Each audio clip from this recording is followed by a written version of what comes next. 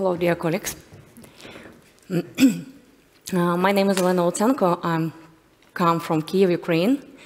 A lot of you know me as Managing Director of RETN Ukraine and RETN LINX region.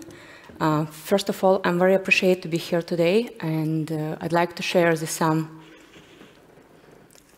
experience and facts, what we already had during the first year of Ukraine and operating network service provider. First of all, I'd like to make some short introduction about Ukrainian telecommunication market before the war. During the, as of December 2021, the National Commissions for State Regulation of Electronic Communication declared that we have already really around 620 operators with revenue total of the year, including of mobile operators, was 221 million euro. And ARPU, what is surprisingly, we just joked that we have the cheapest internet and fastest internet in Europe. It's less than €5 per 100 meg. We expected, of course, business growing, planning some M&A, but change is coming.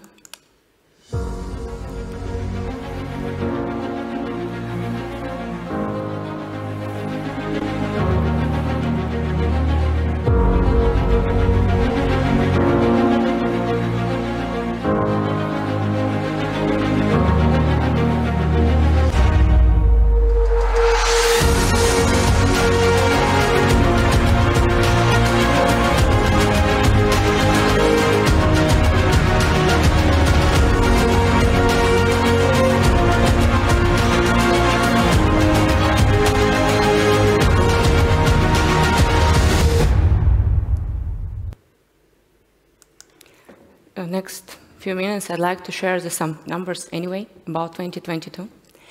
And RETN started to build their own network in 2007. For that moment, at more than 6,000 kilometers of lead fiber with 42 presence on net buildings and our 50 amplifier sites. Why it's important, you'll understand the next.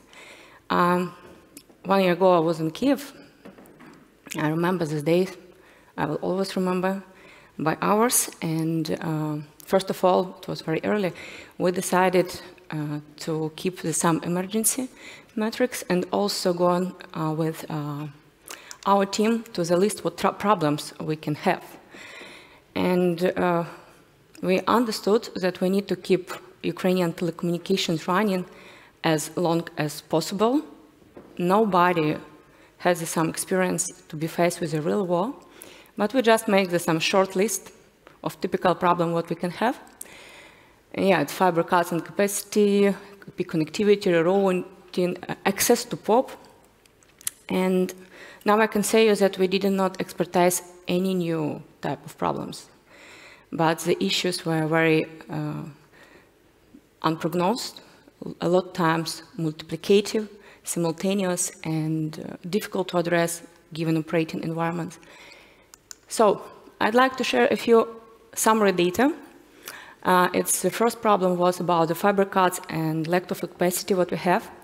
And I can say that now we're just speaking with our markets guys that due to fibers, the March 2022 was the worst month in Ukrainian history of whole telecommunication what we had. And yeah, not so bad, but anyway, almost more than half, we have higher amount of fiber cuts as accidents if we compare it with 2021. And what was very bad and difficult is that also average time of outages increased more, it's average, yeah, during the whole year, we just calculated in the end. And of course, for example, I just had a conversation with a guy who was responsible for the recovering of the fiber cuts in Kharkiv region at the northeastern part of Ukraine. And the guy said that it's more difficult. It's just you starting to splice fiber and shelling starts. People need to find some safer place because bomb shelter is not available on the field. And after this come back, start again, and shelling can repeat again. And you never know when it started, from where, and it's more difficult for them, and that's why average time to fix everything has a real connection with the people life. Yeah, Q4 we named in our community as Black Quarter 4, 22, because during October, November, and December we calculated that 635 rockets had been fired for Ukrainian electricity infrastructure. As a result, total number of time of diesel generation hour sites during these 3 months was 3,331 hours. And our sites working on the batteries more than 40% of time during this is Q4. Of course, as a result, it was decreased of lifetime of batteries. We always need a lot on our warehouse and be ready to replace it very fast. What is also new for, I think everyone knows that it's more difficult, but currently, before the war, it was 1 day for the delivery anything to Ukraine. It's possible. Now it's 7 days, and we need to plan it. And more interesting and more, again, need to be planned and control, that is curfew. It means that is any movements forbidden on the street around the whole country. And I remember some time when we have had some information that there's low battery, and we didn't know when it can be again restart the electricity for the nodes. People just go to their site and sleep in, waiting if they need to start to work with the diesel generation. But we have last 3 months we have incredible result, 100 availability for all our Ukrainian IP customers for the whole across Ukraine, and we are really appreciate. Thank you.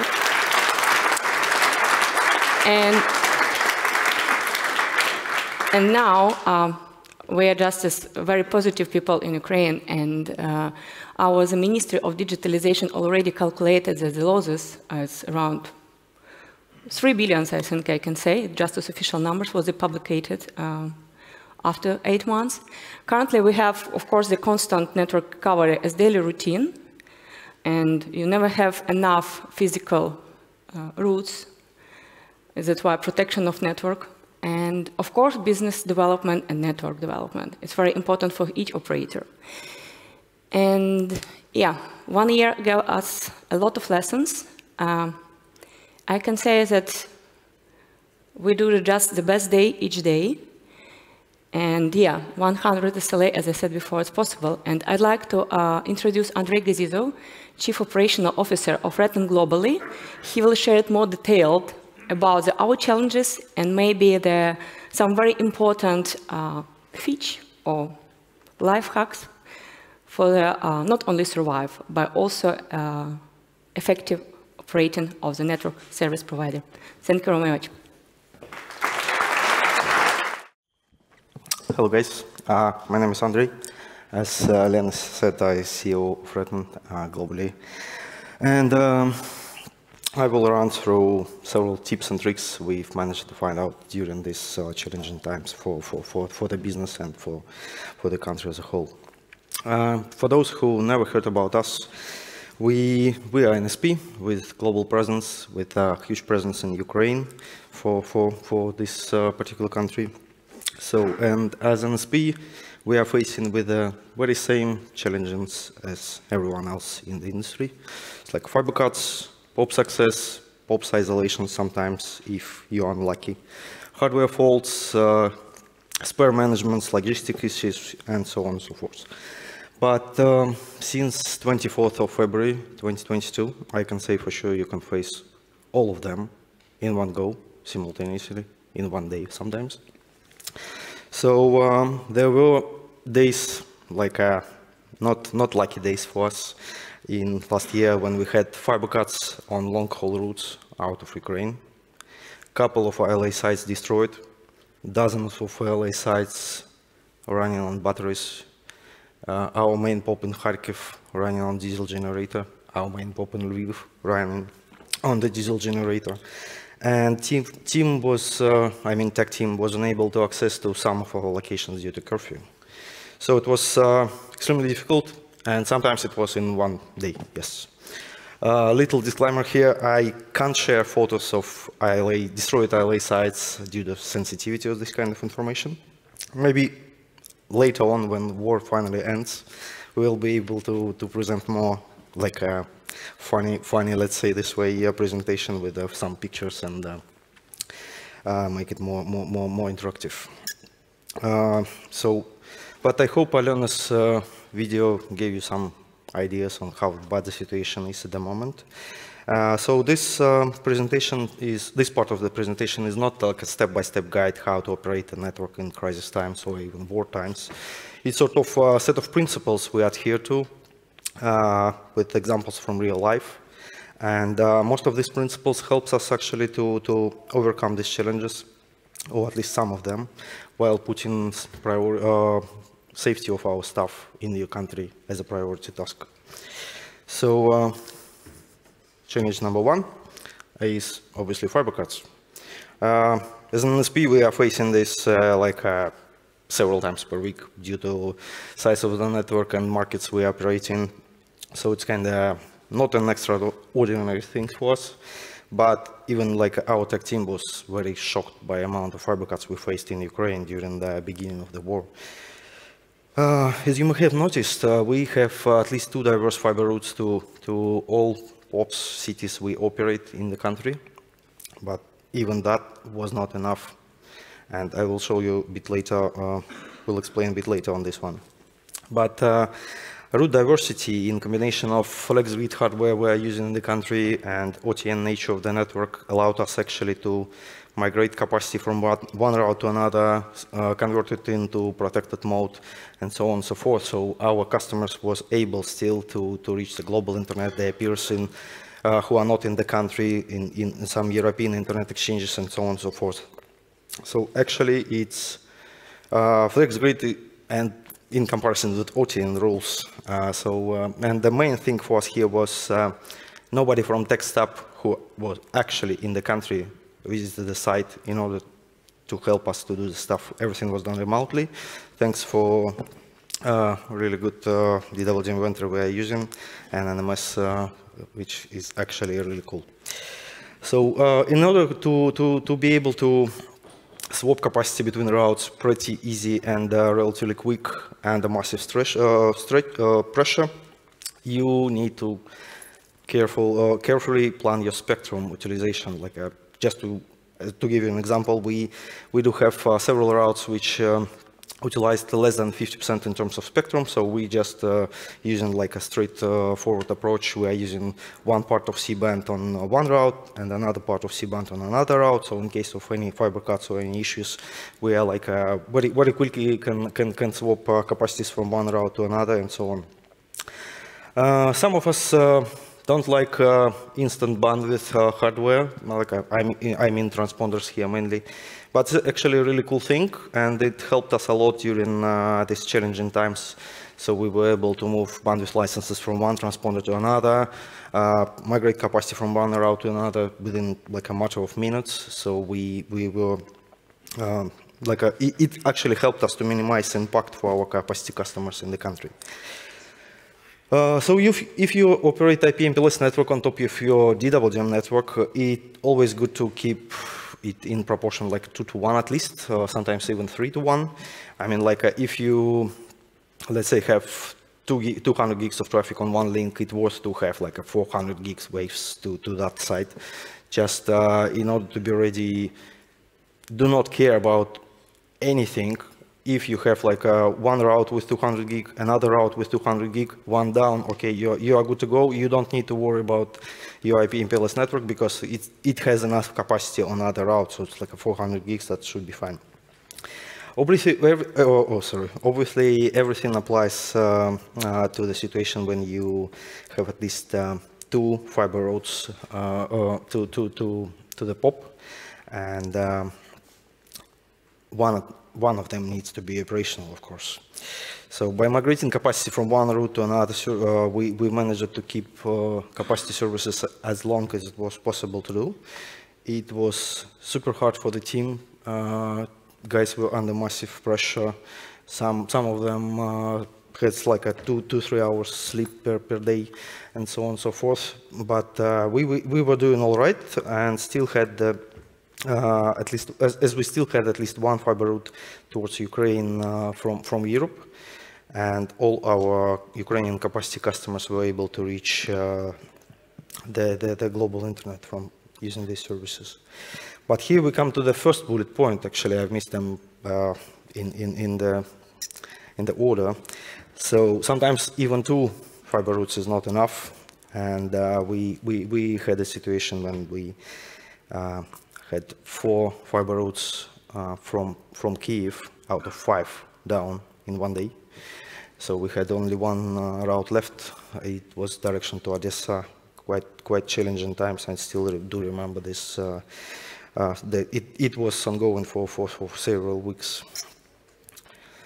And the last bullet point would be, I know it sounds like a bit weird for you, but one of the first things we actually did when Russian troops left Kiev region, we started to investigate how we can deploy one more route to Ukraine from the west. Elena managed to find us fibers in cable system which wasn't affected during these combat actions. So we quickly ran the design, configured all the hardware, shipped everything to Lviv, where guys picked it up, installed, and deployed the new route with like several weeks. In total, it took about maybe 1.5 months. And actually, I believe you will be very. You might ask like how it's even possible to deploy a new route in 1 month with ongoing war. But the secret for us here is we always try to keep like our own expertise, keep enough spares in stock, and installation is always done by ourselves. So it's like a not super difficult for us task for us. But here I can tell only credits to our partner Atracom in Ukraine, who managed to actually prepare fibers for us and call spaces at our locations.